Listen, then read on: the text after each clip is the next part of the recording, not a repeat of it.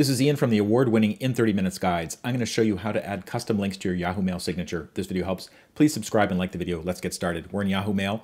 We're going to go to the settings. Click on the gear icon, then select More Settings, and then select Writing Email. That's where signatures live. So you can see the signature here. It's currently toggled on. If you don't see it, make sure you toggle it on. And you can see I already have some text here, but I want to add a link as well. And you can see the preview over here.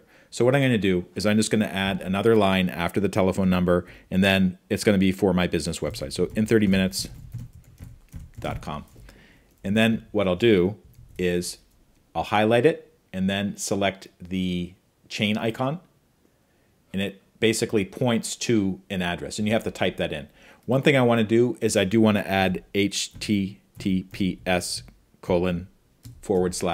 just to make sure it goes to the right address, because sometimes these programs, they don't get that part of it, that it's a web address and not just text. So I'm saving it,